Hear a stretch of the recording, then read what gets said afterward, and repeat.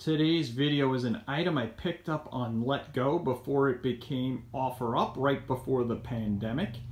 And I just started a project, a Boy Scouts hatchet from the 1940s, and I'll be working on that and have that video out to you guys sooner than later. So I had this thing sitting in the garage and I figured, hey, let's make a video on it, something I wanted to do, just haven't got around to it. So this is a Delta scroll saw. And let me tell you a little bit more about it. So what I love about this saw is it actually has the original paperwork. As you can see, they're dated 1/10/85, and I'll show you what that looks like and take you through it. I love when you know the lineage of an item that you bought, and this was in a defense contractor's I don't know if it was a factory or facility where they made optics for the U.S. government. And look at the stand it came on. Super high quality, heavy gauge, nice casters on it. I think the gentleman I bought it from, he was a retired Marine who worked at this defense contractor, and he said he put, I believe, the new casters on it at some point. And he said he bought it from the company. They sold it to him after they didn't use it anymore or need it anymore. And he got a really good deal on it. He didn't tell me what he paid for it, but he had it listed for $150 on Letgo, and I wasn't willing to go that high. But I know I saw a Scoutcrafter video not that long ago where he talked about these. As you can see here, it's adjustable, the table. It's got a great heavy weight to it, which I'll tell you the story in a minute. But yeah, Scoutcrafter did a video on one of these a while ago, and he mentioned how useful they are. And I said if I could get one for the right price, I will definitely pick one up. And when I saw he had it reduced to $90, I shot him a note and made it happen. So here's the funny story about how heavy this thing was. I went to lift it to put it into my trunk and but I pretended like it wasn't that heavy, and I just manned up and lifted it and carried it off, because that's what men do, even though my nuts were on the driveway. Let's get back to this review. Everything on this thing is complete. I mean, it even came with the long hex key that you need to access all the hex bolts that are hard to get to for changing the blade. It even has the original pin that is used to go in this little hole here to stabilize the tightening of the blade. It's got a hose connection here that is used for, you know, sucking the dust if you want to hook it up to a vacuum system. The only thing that is not working is the hose here, and he had told me that. He thinks there's a leak somewhere in the hose. I'll have to figure it out. I don't hear it leaking, which is a little bit of a concern. So I don't know if it's not blowing air, and that's to blow air so you can see the line that you're cutting. And then the other piece is this piece here. And this looks like it's pretty worn, and my understanding is, and I know just enough about this to be dangerous, because I basically fired it up and started using it without knowing much about it, snapped the blade, and then I took out the manual, which I'll take you through, and I learned just enough and read just the parts I needed to know to cut a piece of wood. And I'll give you a little bit of I'll cut a piece of wood here in a minute. But this, my understanding is it kind of protects the blade. Not protects it, but keeps it from going back too far, and you got to set that so it has a little bit of play, but just the right amount. And then obviously this, I learned, is to kind of stabilize your work, so you set your work there, and just so it lays on it nicely. And overall, it works pretty good. The digital readout goes up to 2,000 strokes per minute. And I mean, she could go really slow. So I'm assuming this is a pretty quality machine, being that it was in a factory and probably cost a lot of money back in the mid-80s. Just as you saw the weight of it and the quality of it. They probably definitely don't make stuff like this anymore. So I think I got a really good deal for 90 bucks. I just hope it's not outdated technology. But I can't imagine that it is. I'm assuming a scroll saw is pretty much a scroll saw. And here is all the paperwork that came with it. I mean, that is cool. Look at this here. The original ownership warranty card that the company had out of Easton, PA. It's right outside of Philly. And then I just love these old manuals. And look at the pictures in there. Just love that this is all original.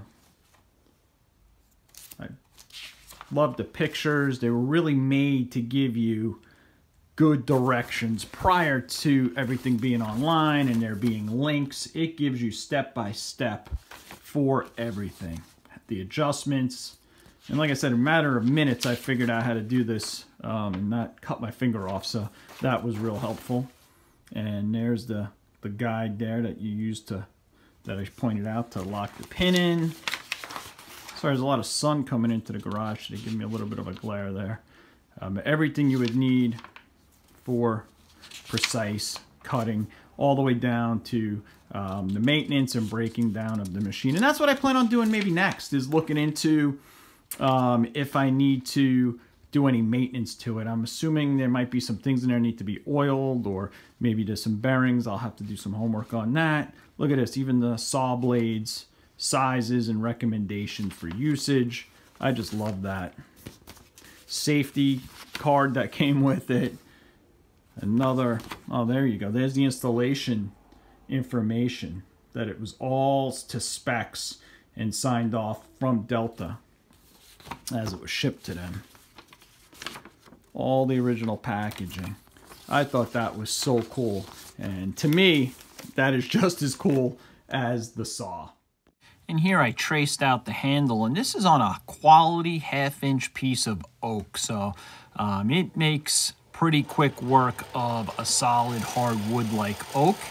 And I put a bright red trace on it so I could kind of see what I'm doing. And this is real speed here. And this is literally the second piece of wood I'm ever cutting with this machine. And you can see I'm a little scared here. I'm just being safe.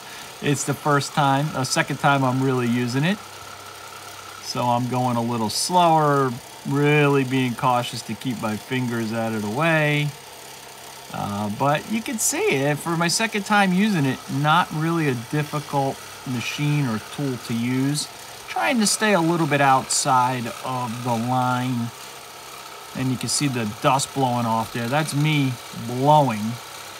And I really got to figure out how to get that hose working. And I'm hoping it's just a problem with the line and not that there's something wrong with it, that it's not functioning properly. Because for me to use this machine and for it to be effective, I'm going to need that to be working. Here I'm feeding the wood in on an angle, and I was curious to see how the blade would catch and if I could follow the contour pretty easily, and it absolutely did. It was easily fed in there. And what I learned is you could just kind of pause, reposition, and keep cutting. And here I'm getting a little bit more comfortable, and I'm moving a little bit quicker, and I'm actually getting a little bit closer to the red line.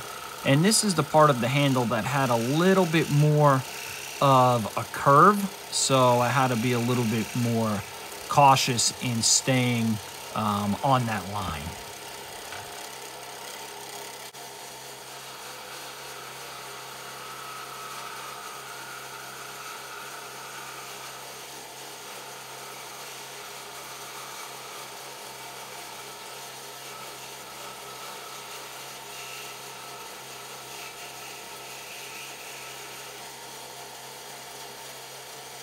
Well, with some practice, I got a lot more comfortable and it became a little easier. I definitely didn't want to get too close to the line because I'm going to have to figure out a way to sand all the contours of this to make it into that handle for the hatchet. But you'll have to stay tuned for my video on that, which will probably be out in another week or so, I'm hoping. I ordered some pins that are going to have to go into there. And I just also wanted to share that these blades from Harbor Freight, they were a few dollars. I want to say I paid about $4 for them. I used a coupon on them. They're made in Taiwan, and I had to knock the pin out, if I didn't mention that earlier, because these are pinned, and it seemed to work very well. So guys, please like and subscribe if you like tool hauls, if you like tool reviews, if you like tool restorations.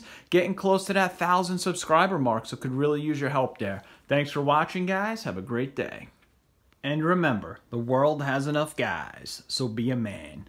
And if you'd like a Tom Gunn channel sticker, just shoot me an email at tomguntools@gmail.com, and I'll send you a couple of these stickers for your workshop or your toolbox. Thanks again for watching. Like and subscribe.